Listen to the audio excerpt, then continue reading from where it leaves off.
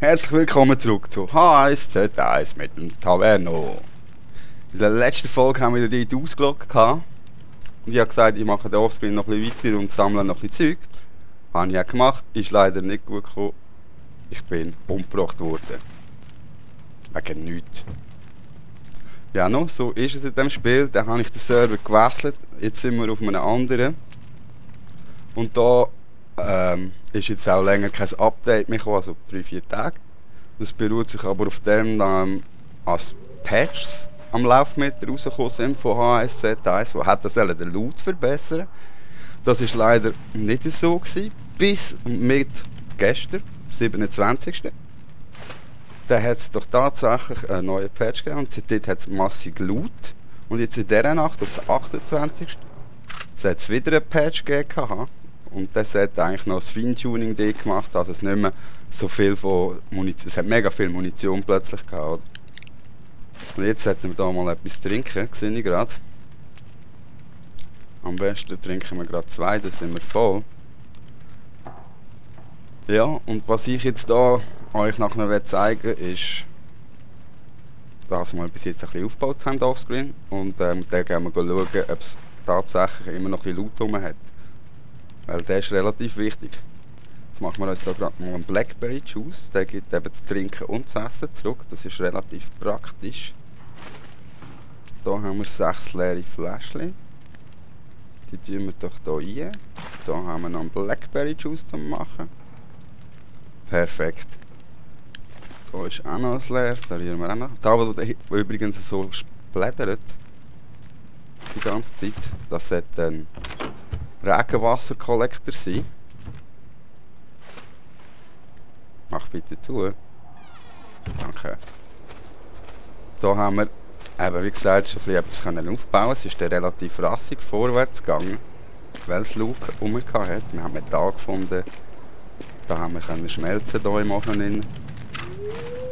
Der brennt übrigens seit Ewigkeiten, keine Ahnung warum. Wir haben hier einen Regenwasserkollektor gebaut, der nicht immer aufgeht. Voilà, da hat es dreckiges Wasser drin, oder? Nein, nicht trinken, abbrechen, jetzt werde ich krank. Ich kann jetzt droppen. So. Und jetzt aufnehmen.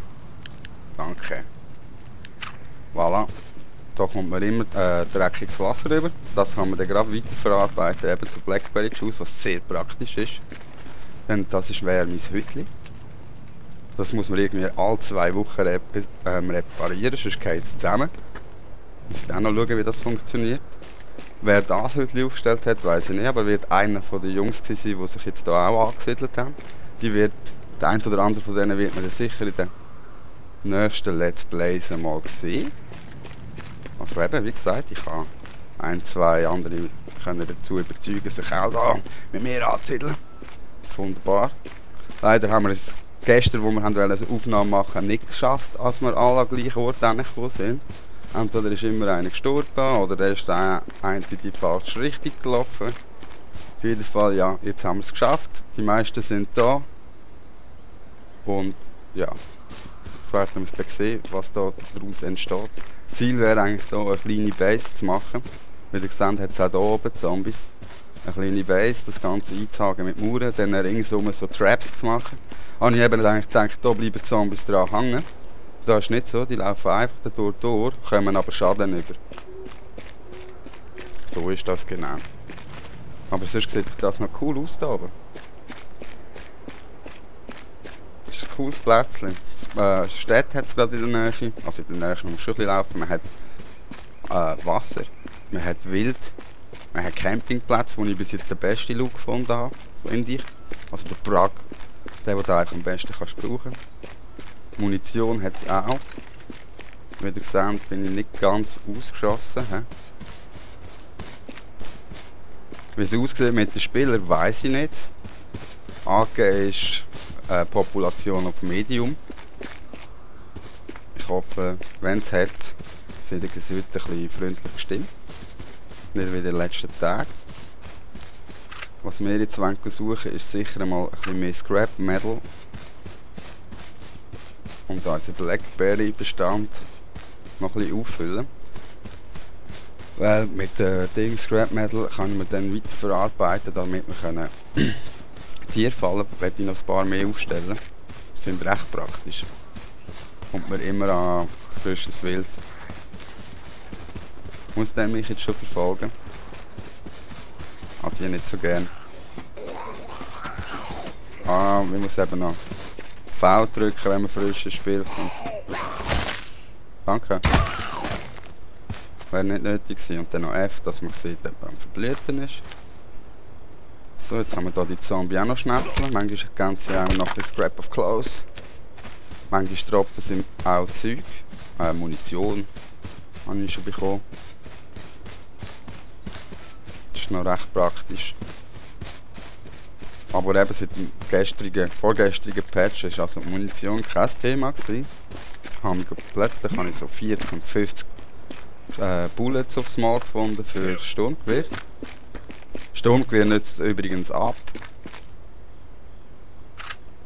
Yeah, wir haben da etwas drin. Cool.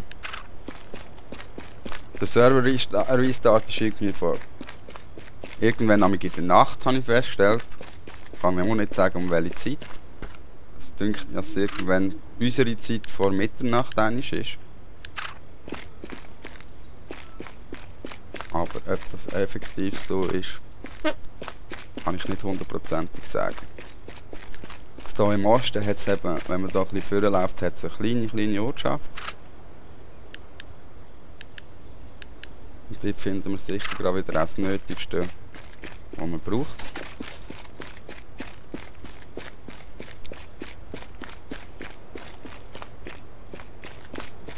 Wild ist super. Wildfleisch gibt 50% Nahrung. Das ist natürlich schon ein bisschen energiereicher als wenn man hier den Büchsenfraß aufliest, den man überall findet. Ja, auch wenn man das Wasser, dann nehme ich jetzt nicht mehr von dem Honey noch.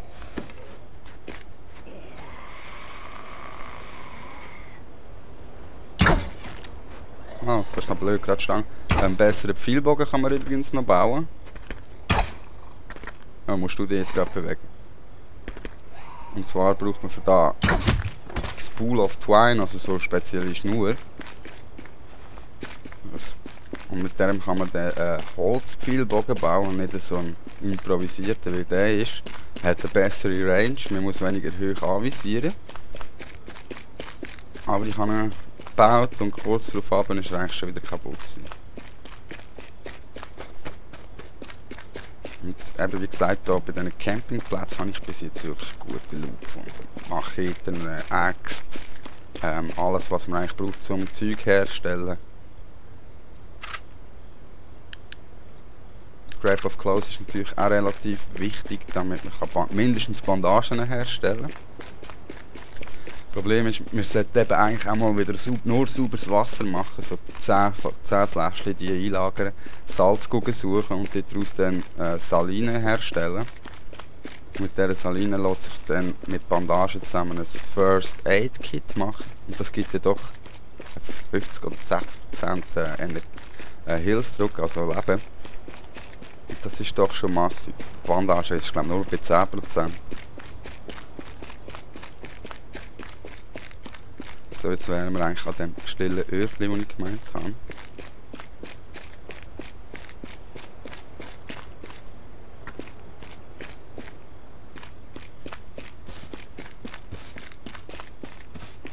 Da gibt es sicher irgendetwas Brauchbares für uns. Und eben so bei Campingplätzen und so lohnt es sich immer mal mit dem Tabulator schnell schauen, ob noch etwas in der Umgebung liegt. Das davor ist ein Zombie, danke. Hat noch so ausgesehen.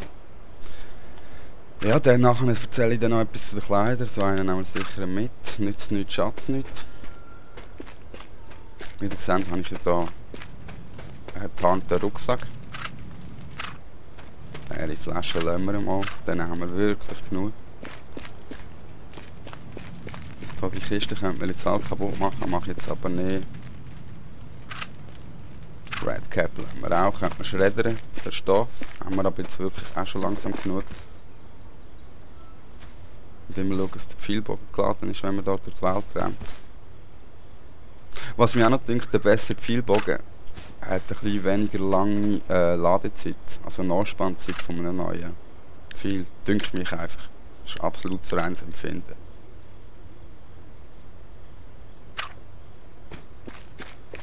Ich bin auch der Meinung, die sollte man immer möglichst schnell ein bisschen wegmachen. Sie wollen eigentlich noch nicht versterben.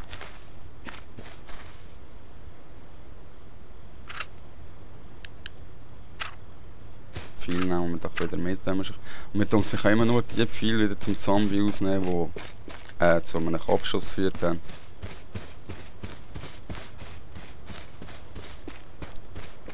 Die anderen bleiben, scheinbar.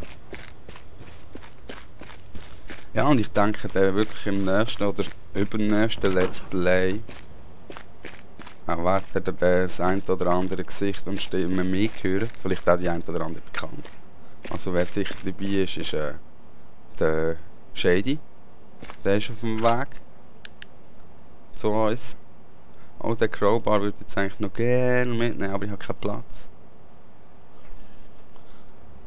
Warum haben wir keinen Platz? Weil wir haben so viel zu trinken. Ja, no, wir finden wieder einen. Mit dem Crowbar kann man eben, wenn es dann mal kein Scrap Metal mehr hat, rumliegen, dann könnte man mit dem aufs Auto einprügeln. Da liegt noch Munition.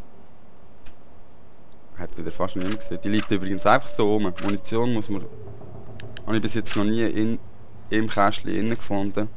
Immer nur aussen drauf rumliegt. Teilweise Gestelle innen, man sieht sie kaum. Aber es hat. Und das ist erfreulich, dass es hat.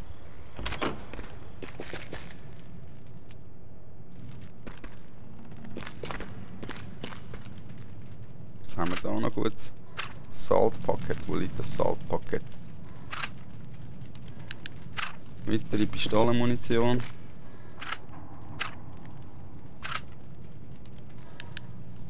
Multivitamine schaden sicher auch nicht. Der hier schnauft, ist glaube ich ein Wolf. Haben wir noch Platz, ja. Wir nehmen es lieber mit, so eine kleine Ration zwischendurch ist sicher nicht schlecht. Die essen wir gerade. Aber da hat es vorher noch ein Salzpack angezeigt. Irgendwie. Welches ist das? Das ist da. Aus dem lässt sich ja eben dann eine Saline herstellen. Sehr praktisch. Hier in der Werkstatt. Jetzt eigentlich auch meistens etwas Gutes rum.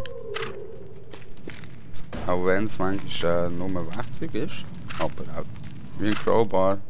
Sehr, sehr nützlich, wirklich sehr nützlich. So Gestell sieht man manchmal wirklich schlecht. Ja, ich habe keine Taschenlampe. Ich nutze lieber alle 3 Waffenplätze, als da eine blöde Taschenlampe rumtragen. Ja. Und da wir ja jetzt eigentlich schon wieder voll sind, kann man quasi sagen, wir müssen uns schon wieder auf einen Retourweg begeben. Ich werde eben dann mal noch den grösseren Rucksack selber machen. Den stellt man aus Nägeln, Woodsticks und einem kleinen Säckchen her. Das ist natürlich sehr praktisch. Der hat eben nochmal 200 Plätze mehr. Und da gibt es glaube ich noch einen Militärbag. Den habe ich aber noch nicht gefunden. Und ich weiss auch nicht, wie viel Platz es der hat. Könnte mir aber vorstellen, dass der an die 1500, vielleicht sogar bis 2000 Plätze hat. Was ja eigentlich gar nicht so leid wäre. Und das nächste, was dann wahrscheinlich dann noch rauf muss, wo wir jetzt uns niederlassen, ist ein Auto. Ein Auto einbunkern dort oben.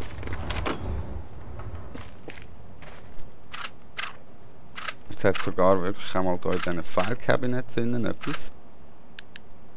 Pistole liegt da. Mit Munition habe ich noch nie gesehen. Dass gerade beides zusammen am gleichen Ort liegt. essen wir doch da gerade noch.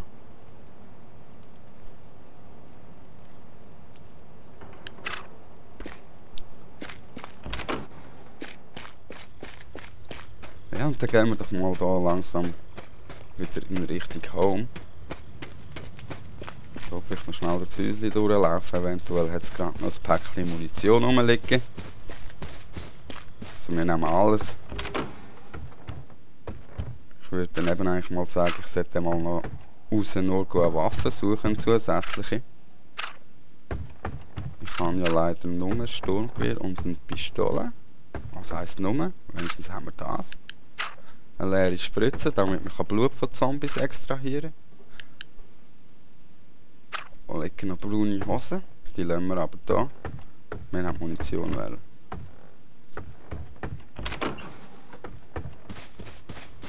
Ja, voilà. Gute Runde gewesen. Zwar ein bisschen mehr Pistolenmunition gefunden als... Wow. Das Leuchtauge habe ich jetzt gerade nicht gesehen dort. Ah, wir sind in dem Fall so voll, als wir gar nicht mehr aufnehmen können. Ja. Der Weg, also ich finde der Platz da oben ist wirklich nicht schlecht. Wenn wir jetzt hier einfach quer weiter über das Feld laufen, kommt man zu einem anderen kleinen Städtchen. Was auch immer sehr praktisch ist zum Looten. Da haben wir ja wirklich, wieso kann man das aufnehmen und Woodstock nicht, sind die verschwunden? Woodstock, sind die 10? Ich weiß es gar nicht. Das Blackberry hat ja auch keinen Platz. Auf jeden Fall. Wow. Mit Zombies sind auch. Die haben auch ein bisschen, wie soll ich sagen, für Zombies eine gewisse Art an Intelligenz zurückbekommen. Sie bewegen sich, sie folgen deiner Spur. Wenn es laut wird, also wenn es Schüsse ist, kommen wirklich plötzlich mehr. Wenn einer ist, sind es dann plötzlich 4, 5.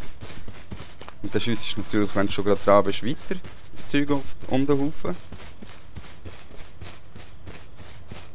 Ja. Das finde ich schon noch cool. Ich denke, im späteren Spielverlauf wird es sogar so richtige Zombie-Horten geben. Da wirklich musst du in Acht nehmen, umlaufen, umfahren. Ja, nicht durch. So wirklich auch so ein bisschen à la Walking Dead, hoffe ich, geht denn das dann. Wäre schon noch cool. Jetzt muss ich da glaube noch ein bisschen mehr... Ah, wir sind erst ab dem Fluss.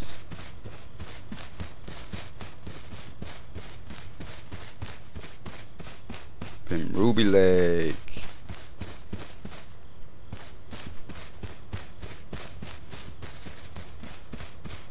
Der gute alte Ruby Lake.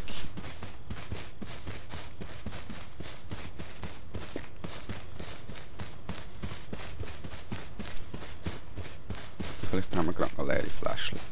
Schnell überprüfen. Dann können wir die gerade noch füllen.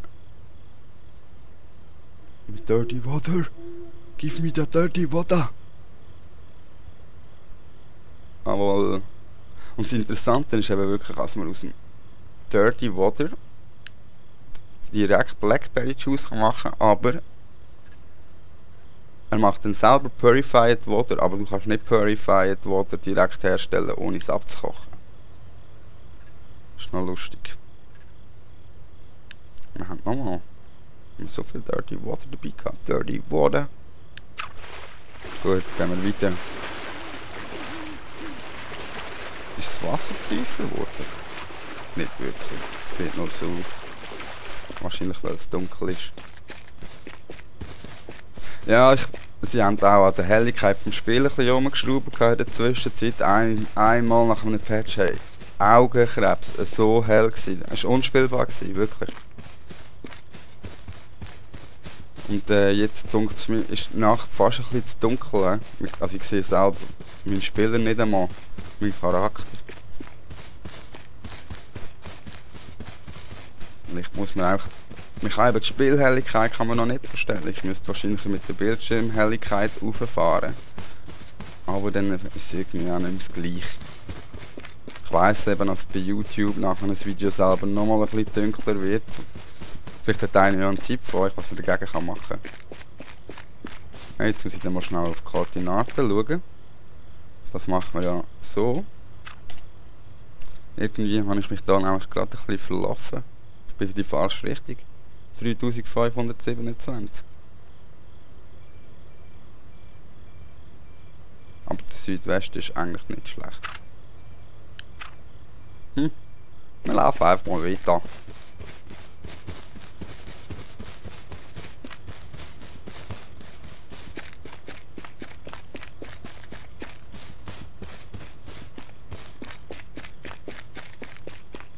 Wahrscheinlich bin ich dort auf dem Feld auf die falsche Seite gerannt und habe mich nicht geachtet. Ah, die blöden Zombies, immer die Zombies. Jetzt brauchen wir mal unsere Wumme. Wo ist er?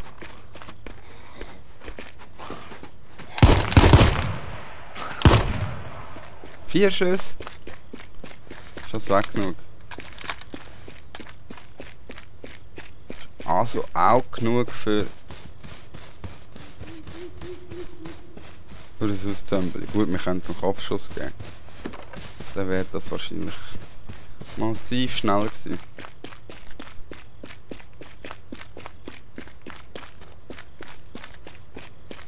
Ja. So, jetzt haben wir da gerade Ruhe, jetzt werde ich euch noch schnell zeigen, wieso ich so schöne Kleider habe. Oder? Ich habe ja hier so Kisten. Und zu diesen Kisten habe ich einen Key gehabt. Allerdings ist es ein bisschen ein Witz. Ich habe 8 Kisten und 5 Keys bekommen. Schnell, kauf Key, dass die restlichen Kisten auch noch auftun kannst. Bla bla bla. Mach ich nicht. Auf jeden Fall, die kann man auftun und dann hat es drinnen Kleidungsstücke, also eigentlich nur Kleidungsaussehen. Und die sind ein Charakterpunkt. Die bleiben immer bei dir. Und dann, wenn du eine Kleidung hast, wie zum Beispiel jetzt das Hütchen hier, kannst du hier hingehen und sagen, Apply, auf jetzt den Aviator Cap, dann hier draufklicken und dann tut es ihn umwandeln in Aviator Cap. Tata, oder? So läuft das. Ich finde es cool. Und was ich bekommen habe, ist ein Camo-Rucksack. Also das Aussehen von einem Camo-Rucksack, nicht der Rucksack selber. Nur das Aussehen. Für dann musst du zuerst den Rucksack haben, dass du den überhaupt anwenden kannst. Camo-Hose, braun. Und ein rotes und ein grünes Holzfällerhemd. Und das grüne, finde ich, passt eigentlich noch relativ gut in die Welt. Und das Aviator Cap, das ich jetzt gerade habe, ist zu der Special Edition da dabei gewesen. Ja. Jetzt würde ich sagen, ich gehe offscreen zurück zu meiner Hütte. Und wir sehen uns in der nächsten Folge, ob in einem Together oder immer noch aus einsamen Wolf. Das weiss ich an dieser Stelle noch nicht, aber ich denke, es könnte ein Together sein. Also schaut rein, bis zum nächsten Mal und ciao.